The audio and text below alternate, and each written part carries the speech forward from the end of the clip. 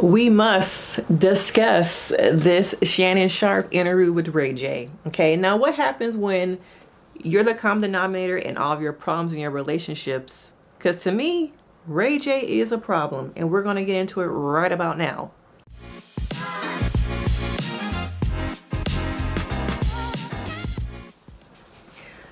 I'm Denise Brady. I'm a licensed marriage and family therapist, and watching parts of this interview, we've seen heard so much about the involvement with the Kardashians, but I want to talk a little bit deeper about when you're the problem in your own situation. Okay, now we've seen him go back and forth with Princess. We've seen him be an entrepreneur. We've seen him get involved with the Kardashians, and we've seen his relationship be up and down with his sister. Now, to me, you know, Ray J admitted that he's involved in a lot of things right now that his sister ain't with. Okay, Ray J has some toxic qualities. Okay, I think he's someone who has been involved in some of everything. When you really look at it, Ray J is a common denominator in a lot of these different things. Okay, and so he is involved in things that now has had his relationship with his sister go like this. Okay, and he knows that. And what happens when, in order to protect your peace, you have to distance yourself from your siblings? Okay, there is one thing to distance yourself from your parents, from your friends, but your sibling, when your sibling is a problem, when your sibling interrupts your peace. And we've seen them go through so many different things, go from here back to here, and now they are here again. Not only is that a fact for his relationship with Brandi, but also his relationship with Princess. Okay, and I'm wondering, what is the thing that Ray J has that is problematic in his relationships with women? Okay, and how his relationship with his mother is probably a big factor in how he sees women, how he interacts with women, because his mom seems very much like very strong, at times controlling. And I wonder if Ray J, in order to, you know, break free of the control, he kind of went buck wild at times in his life, and he has not gotten to a place where he's ready to let that go. Okay, now I think he does it in a way that's not, you know, just outright where he's in the news, but I think low key he's involved in different things that obviously his sister is like, I can't be involved in this, you can't come over here. Okay, and Ray J to me is making an active decision to choose those things over his relationship with his sister. And we see that now he's trying to start his own network, similar to, you know, some of these other networks, the Zeus. I forgot what his network is actually called, but he's, you know, starting his own thing. I think some of those things, some of the limelight, some of the business decisions is affecting his relationships. And so it's interesting because I watched it and I'm like, is he drunk? Okay, because he's very calm.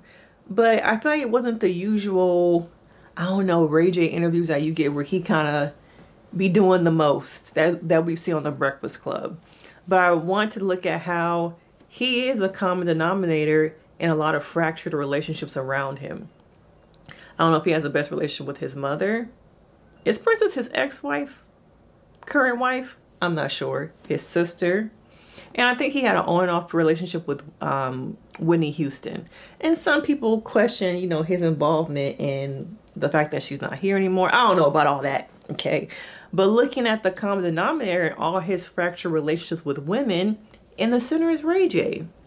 And I think you have to look at, okay, what is happening here that you have these fractured relationships with different women in your life? And as a therapist, I want my client to think about, what role do I play in that? How did we get here? Okay, that people feel like they want to distance themselves from me, blood, family. And the fact that I'm raising 2 children who are marrying, I'm a mirror for them. What they see, how they grow up, how they see themselves in the world, and the people I involve myself in, how does that affect the dynamic around me? Those who really care about me. Is my circle hurting my core circle, my family, my kids? But Ray J, I'm not sure if he's in a place to really sit down and do some hard therapy and take a look at himself and look at, am I ready to change? Okay, What stage of change is he in? Is he in any stage of change? Because it seems like he knows that these business deals, the shenanigans, the parties, the lifestyle is coming into play with his female relationships, but he continues to do these things. And do we choose at time money over relationships? Okay, is the money worth him continuing to have his relationships dwindle down? And we see him over time be involved in different relationships. Little Kim Kardashian, a lot of them people that we know, them stars he's been involved with. But at what point as a man do you recognize maybe it's time for me to settle down? Maybe it's time for me to pull back. But because I think he might have grown up in a very controlled environment, he didn't not have the, I don't know, regulation of like, there's a balance in those things. Find the balance. But instead, just like, I'm all over the place. I'm going to do me. Okay? Princess, you going to get in line? Or you going to go? And they go back and forth. Okay? One minute they don't get a divorce. One minute they not. He was with her at the poker thing a couple months ago when she won the poker tournament. And that should have got a lot more attention because you really don't see women of color winning poker tournaments. But he was there. You're doing good, sweetie. But then now, where are they? Once again, the same place. And I think each individual in that relationship, in their marriage, has to look at the role that they play in both of these parts. But when it comes to Ray J, to me, looking from the outside, Ray J might be the problem. And there's a part of me that thinks that he knows that, but he's not ready to sit with himself, dig deeper, go into, what is it about me that all these women around me don't want to be involved in me, that I have fractured relationships, looking at that family tree. Okay, and look at the branches starting to fall off, crumble, dry up. But oftentimes men continue to use distractions. People in general, but I think men at times can use physical attraction, physical intimacy as a distraction from sitting with themselves and doing the hard work. And there's still a lot of stigma with men in therapy, talking about their feelings, being vulnerable. I think in some ways people find Club Shay Shay as a space to be vulnerable and talk about issues. But still, once you leave there, because it's not therapy, y'all.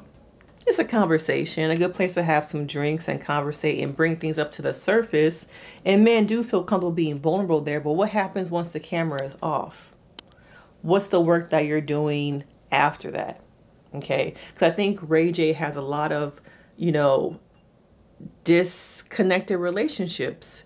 And I'm wondering, what is the core belief that he has about himself that projects onto the world, affects how he has relationships, that his relationships are not successful. His businesses to a point have been successful. He's made a lot of money, and then he sold Raycon, all that stuff. But I think people don't recognize how your trauma, how you see yourself, even though you think you have a good hold over your trauma, that you're in control of your trauma, you're not.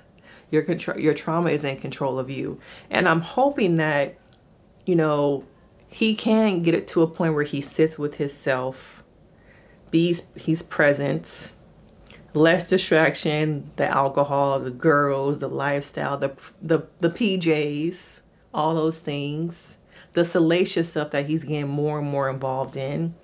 He can put that to the side and focus on me. What do I need? Focusing on myself. But since he's been involved in this lifestyle for so long, I really don't know, if that's really possible. It seems like from the interview, he's going more into that world of dollars, the salaciousness, all of that stuff, the Zeus network, similar things, the chaos, the drama, the reality shows. That's where the money is, y'all.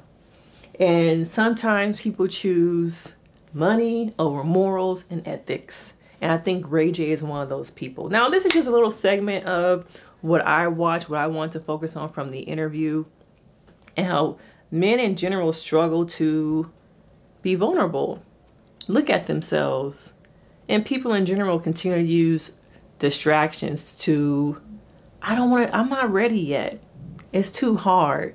This is so easy. The girls, the money, the PJs, all that's a lot easier than sitting with myself and doing the harder work. But what do you guys think of Brandi and Ray J's relationship? She's protecting her peace, and sometimes that means I gotta let go of people, places, and things, and one of those things might be your siblings. Can you relate to sometimes having to protect your peace by distancing yourself from your siblings? Let me know in the comments, because of course, your girl can't get into it. Make sure you guys like, subscribe, let me know your thoughts, and I will see you next time. Bye.